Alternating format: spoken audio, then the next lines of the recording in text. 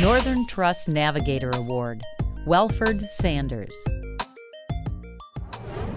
Professor, planner, thought leader. Welford Sanders has built a legacy you can see. In the early 90s, his work with the Social Development Commission and as a professor at UW-Milwaukee in urban planning seeded his passion.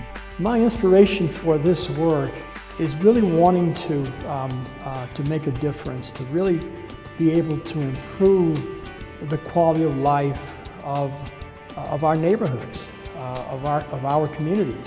After creating a strategic plan with the Harambe Ombudsman Project in 2001, Welford was asked to be the interim director of the struggling Martin Luther King Economic Development Corporation. This opportunity allowed him to practice and build what he'd been teaching. His expertise and tireless work have reshaped North Historic King Drive in Harambe.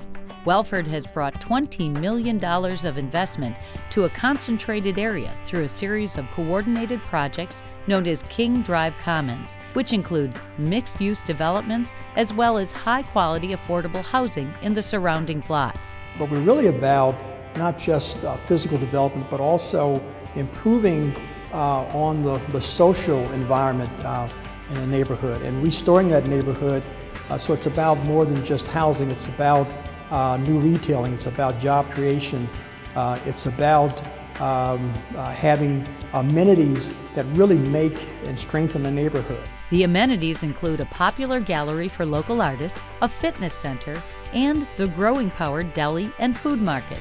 Welford's leadership extends beyond King Drive. He serves on the boards of Growing Power, Walnut Way Conservation Corp., and the Northcott Neighborhood House. He's an active member of the Harambe Housing Committee and on the board of the Business Improvement District serving historic King Drive.